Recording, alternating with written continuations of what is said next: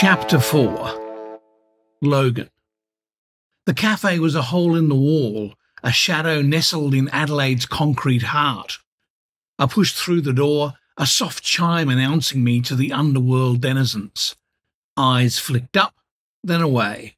None lingered. Good. Dim bulbs hung from a grimy ceiling, casting more gloom than light. The smell of stale coffee mingled with the earthy scent of damp soil that crept in from the street above.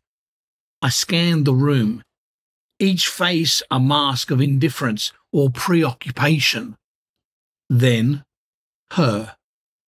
A solitary figure in the corner, back to the wall, eyes on a screen. Her fingers danced across the keyboard, a silent melody of clicks and taps. Doom-laden. Alone, as expected. She didn't glance up, but I knew she'd clocked me 2 steps in. My pulse raced. My palms felt slick against the cool metal handle of my briefcase. "Mind if I join you?" I managed, voice steady despite the adrenaline. "Take a seat out back," she said without looking up, her voice low, even. That was the code name we'd agreed upon. Outback for me, a nod to my rural roots. Doom-laden for her, the enigma I was about to unravel. "Thanks," I said, and pulled out the chair opposite her, its legs scraping sharply against the tiled floor. A couple of heads turned at the sound, quickly losing interest. In this game, anonymity was king. Outback wasn't just a nickname, it was my armour. My new skin in this world where Logan Robinson, the IT consultant with a military past and a face marred by acne, didn't belong. I kept the conversation clipped, the details sparse. We were here to learn, not to share life stories. "Ready to dive in?" she asked, finally lifting her gaze to meet mine. Her eyes, a piercing dark blue, offered no comfort. Only the cold promise of knowledge hard-earned. "Born ready," I replied, the lie smooth on my tongue. My heart hammered, but my fingers were calm, trained to deliver messages that could shift the tides of power. Now they itched to unlock the secrets she held. This was it. This was the beginning of my fight, my stand against the command and control that had once threatened to crush me. Here, in this underground refuge, I'd find my purpose. I'd become the hacker I needed to be, for justice, for survival, for the friendships I hadn't yet forged but would come to rely on in the wild, unforgiving expanse of the digital frontier. Her eyes, blue and sharp as the click-clack of keys in a silent room, surveyed me, cool and calculating. A nod, slight but deliberate. A silent beckoning into her world. The hustle of the cafe became a distant murmur. "Sit," she said, her voice barely above a whisper, drowned out by the grind of a coffee machine somewhere behind me. I obeyed, the chair scraping beneath me, the sound lost in the underground echo. My hands betrayed a tremor. Not from the chill of the subterranean cafe, but from what lay ahead. I clenched them under the table, willing the shaking to stop. "Outback," I managed, my voice steadier than my hands. "Logan," she countered, each syllable measured, like dropping stones into still water. Her lips hinted at a smile, knowing and secretive. The air between us felt charged, heavy with unspoken pacts and the weight of the unseen digital abyss we were perched on the edge of. My heart thrummed against my ribs, a relentless drum pushing me forward. She was doom-laden, the name uttered in hushed tones in the circles I longed to join.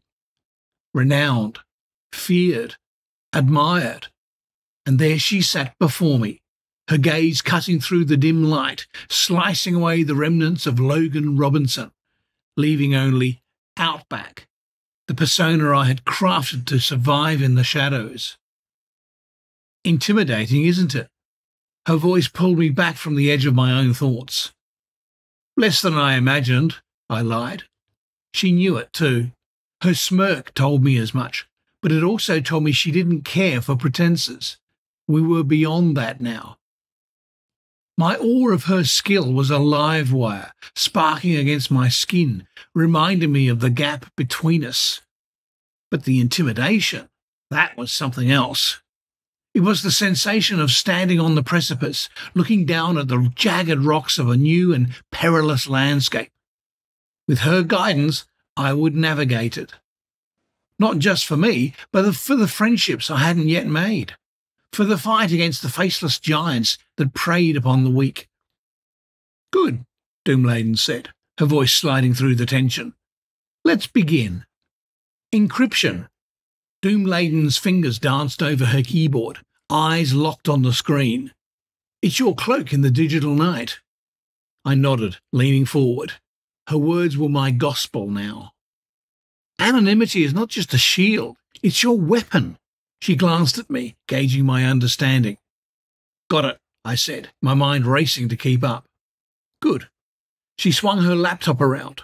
Watch closely.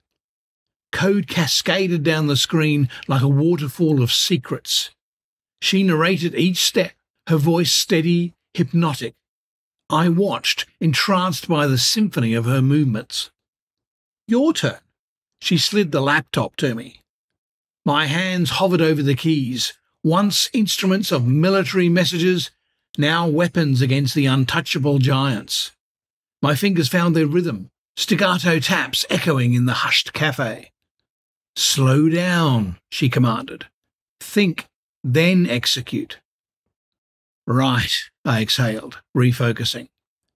Each key press was deliberate, every command a calculated step in the cyber dance she led.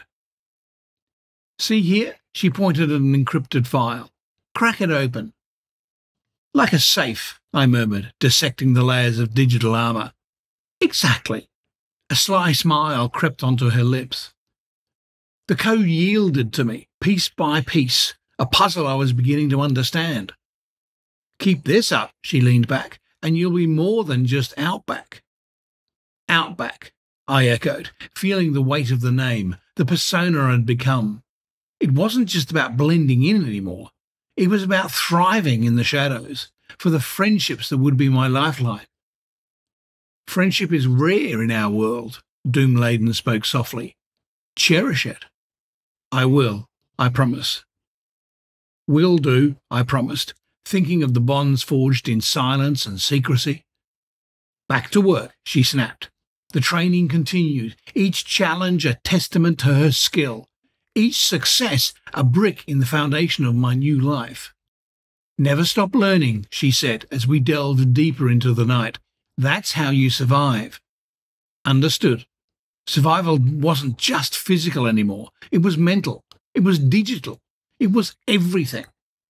Remember, she paused, peering into the shadows beyond us, you're never alone. Never alone, I repeated, a mantra for the journey ahead. Fingers danced on keys. Screens glowed in the dim light. Mistakes were made. Again, Doomladen insisted. Her voice was calm, a contrast to the rapid tapping that filled the air. Bugger it, I muttered under my breath, backspacing furiously. The lines of code blurred before my eyes, but her guidance was clear. Praise was scarce, corrections frequent. Focus, Outback. Precision over speed. Her words grounded me. My fingers steadied. Commands became more deliberate. Each keystroke carved a clearer path through the digital maze. Better, she nodded, a rare approval. Thanks, I replied, aware of the stakes, the weight of every lesson learnt.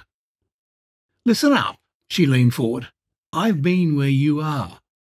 Her stories unfolded like coded messages, each one a revelation of power and principle. She talked of giants she toppled, secrets she laid bare. Her words painted pictures of shadowed boardrooms and faceless suits squirming under the spotlight of truth. Corporations, she spat the word as if it left a bad taste. Greedy, soulless. Justice, I echoed, feeling the pulse of her passion.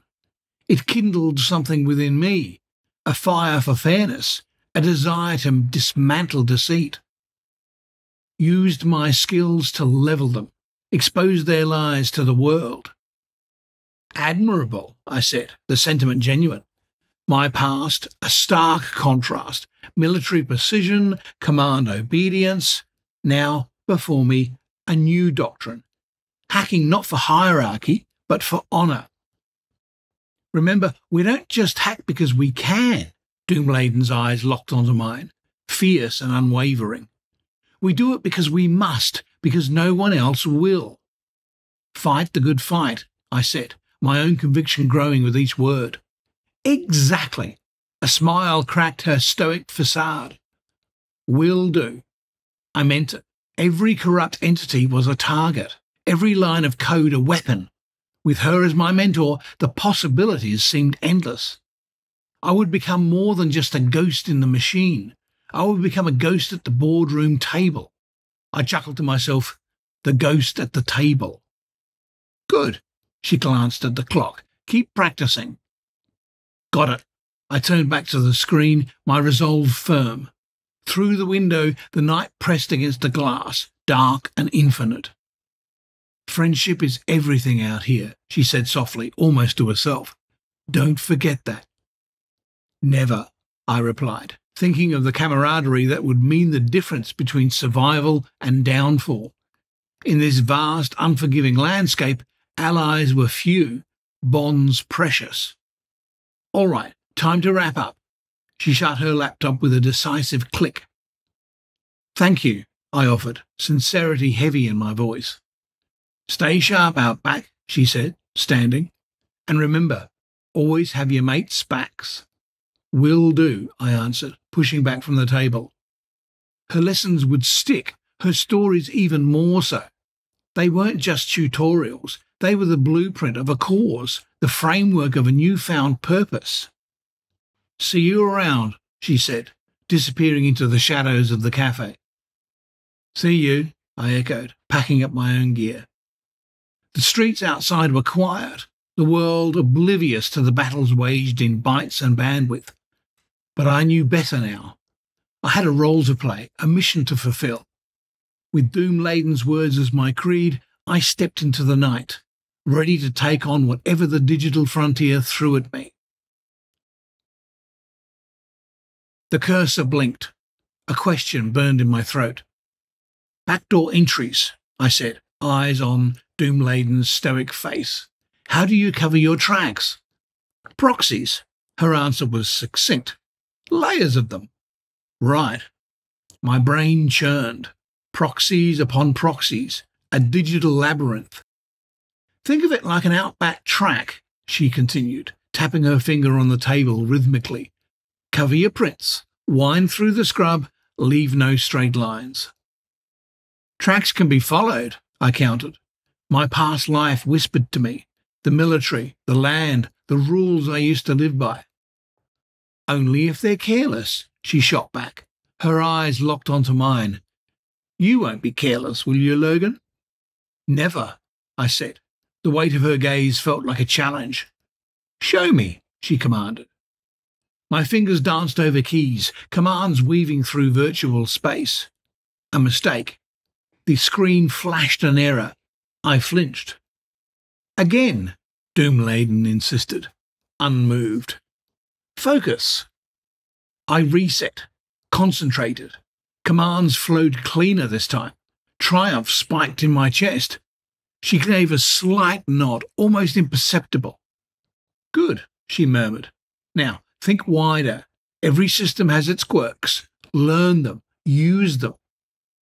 Adapt, I said, understanding flickering like a light in the dark. Exactly. She leaned back, arms crossed. You're getting it. Getting it wasn't enough. I wanted mastery. To wield these skills like I did my old rifle. Precise, deadly, just. Throw something at me, I demanded, driven by the hunger to learn, to excel. All right, she smirked. An unspoken respect hung between us. Try this one. A string of code appeared on my screen, complex and daunting. My pulse quickened. This was it. Real training. Moments stretched into hours. The cafe grew silent around us, but our battle against the machines raged on. Look for patterns, Doom-laden coached. Think like a hacker, but also like the one who'd stop one. Two sides of the same coin, I muttered, my mind splitting in two. Exactly. The night aged as we delved deeper. Code became my language. The keyboard, my voice. Mistakes were made, lessons learned, successes achieved. Each line of code a step forward. Each command a closer bond with my unseen ally. Time slipping away, Doom-laden noted, eyes never leaving the screen. Let it, I replied. The outside world had faded. Only the mission remained. Stubborn, she said, almost affectionately. Persistent, I corrected, a small grin tugging at my lips. Same thing out here. Maybe, I agreed, but in my heart I knew persistence was what kept you going. Stubbornness could get you killed. Keep pushing, she urged. Find your style, your signature. Signature? I echoed. Every artist has one. She pointed at the screen. Make your mark. Artists aren't usually anonymous, I pointed out. Best ones are, she retorted. They let their work speak for them. Then I'll be bloody Shakespeare, I declared, my confidence building. Good. She looked pleased. But remember, it's not about fame, it's about change. Change, I repeated, letting the word roll off my tongue. Yes, that was what I was after. To make a difference, to fight back against those who took advantage of the powerless. Keep at it, Logan, Doom-laden said, her voice softening. You got the makings of a real hacker. Thanks, I replied, feeling a sense of kinship. Out here in the vast digital desert, it was us against them, and I wasn't alone. Remember, trust is rare, she added. Cherish it. Always, I promised, knowing too well the value of loyalty. All right, kid. Doom-laden stood up, stretching. That's enough for tonight. Is it ever enough? I asked, half joking. Never, she said, a ghost of a smile on her lips. But even hackers need sleep. Fair point, I conceded, powering down the laptop. Stay sharp, she advised, packing her gear, and keep practicing. Will do, I assured her. Her lessons were etched in my mind, her challenges fueling my resolve. See you around, Outback, she called out, disappearing into the shadows once more. See you, I echoed, stepping out into the cool Adelaide night. My thoughts alight with possibilities and a newfound determination to carve my path through the wilderness of the web. Fingers ached, eyes burned, mind raced. Doom-laden pushed back from the table, her gaze piercing. Logan, she said, a steel edge to her voice. Time for the real lesson. I leaned in, every muscle tensed. Hit only the greedy, the corrupt, she instructed, her fingers drumming on the dark wood. Use your power for good, not for personal gain, not for revenge. Justice, I murmured, feeling the weight of her words. Exactly. A nod from her. Temptation's a beast, it'll lead you astray. Understood. I clenched my jaw. The itch for change was strong. Look, she continued, eyes softening. Remember why you're here. You're fighting a war against injustice. War, I echoed. Never lose sight, she pressed on. Your skills, they're a weapon. Sharpen them. Use them wisely. Right. Clarity hit like a bolt. Hacking wasn't just about getting in and getting out. It was more. Corporations, individuals, they exploit, Doom-laden said, leaning back. They think they're untouchable. Think, I repeated, grinning at the challenge. Making a difference, that's the goal, she affirmed. Can't let the bad guys win. Can't, I agreed. My hands itched to dance over the keys, to dive into the digital fray. "Promise me, Logan," she fixed me with a look. "No vendettas, only justice." "Only justice," I promised. "No room for error, no space for doubt." "Good." She gathered her laptop. "You've got potential." "Thanks." Potential felt like a loaded gun, ready to fire. Aim had to be true. "Keep this up, you'll make waves," she said, standing. "Plan to." I stood, too. My mission clear. Fight corporate greed. Level the playing field. "Take care, Logan." Her voice faded as she melded with the shadows. "Will do." Alone now. The underground cafe empty. Just me and my resolve. "Time to make a difference," I whispered, stepping into the night, into the fight, against the giants. "Thanks," I mutter, my voice a low rumble in the quiet of the cafe. The words hang awkward, but they're sincere. Doom-laden nods, her eyes catching mine with that steel-edged gaze. "Check your email. Encrypted links," she says, sliding a scrap of paper across the table. "It's got a string of numbers and letters, our lifeline in cyberspace." "Got it," I reply, pocketing the future. A promise in digits and codes. "Stay sharp," she advises, her tone the click of a lock falling into place. "And remember, justice." "Always," I stand, feeling every gram of the 115 kilos I carry.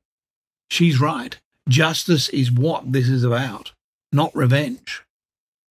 "Good luck, Logan," she calls out as I turn to leave. Her voice stays with me, a ghostly command. I step out of the underground cafe, the door wheezing shut behind me. The Adelaide night is cool, a cloak thrown over the city's shoulders. My footsteps echo on the pavement. They're steady, like a metronome ticking down to 0 hour. The streets are dim, lit by flickering lamps and the soft glow from windows. Shadows cling to the edges, my allies in this hidden war. I'm one of them now, part of the unseen tide pushing against the bulwarks of greed. The knowledge buzzes in my head, a swarm of bees ready to sting. Encryption, anonymity, technique.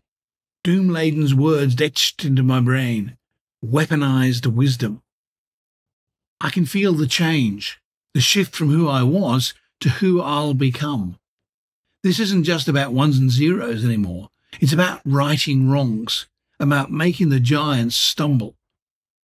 A dog barks in the distance. Its call is lonely, a reminder of the isolation in this path I've chosen. But there's a fire inside me, crackling and fierce.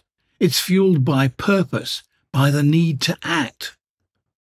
"Time to make waves," I whisper to the night, to the city, to myself, ready to dive in, ready to fight. Corporate greed has a new enemy, and his name is Logan Robinson. The night swallows me whole. Streets stretch like veins through Adelaide's heart. I move silent, a ghost among shadows. Each step takes me further from who I was, closer to who I must be. Skyscrapers loom. They're titans, but not immortal. My fingers itch, the keys to their downfall. Doom-laden's lessons ring clear in my head. Strike true, stay hidden. I'm no longer just Logan Robinson, the IT consultant with clumsy hands and a heavy heart. I'm the whisper in the wires, the chill down the spine of corporate giants. Breath misting in the air, pockets deep, hood up. I blend into the night. It cloaks me, an old mate shielding me from prying eyes. A tram glides past. I wait, watch. It's Adelaide's pulse throbbing under the city lights. People inside, unaware, lives intersecting, diverging, like mine and McBride's, soon to collide. She's out there, hunting. Stephanie McBride, the name dances on my tongue. A specialist, clever, sharp. She doesn't know me, not yet, but paths cross in strange ways here. Stay sharp, I mutter. Words cut the cold. No room for mistakes. Not with her on the prowl. Andy Del Monte's pal. Reporter. Eyes everywhere. I duck into an alley. It's narrow. Dark. Smells like yesterday's rubbish and yesterday's urine. Perfect. Here I'm invisible. Just another piece of the puzzle. Another story waiting to unfold.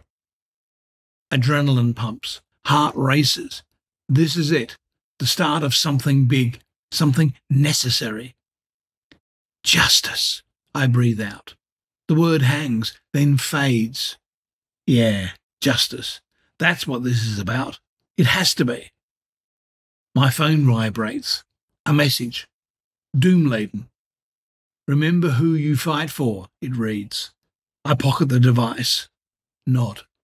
Even in solitude, friends keep you sane, keep you grounded. I push on. There's work to be done, systems to breach, truths to uncover. Each footfall is a promise, a vow to those trampled beneath the march of greed. The chapter closes. I vanish into the dark, onward to destiny, to battle, to Stephanie McBride, oblivious to the tangle ahead, unaware of the web spun around us all. And so, through Adelaide's dim-lit streets, I tread, towards the dawn, toward the fight, toward the unknown. Let's dance, I whisper to the unseen foe. The game begins.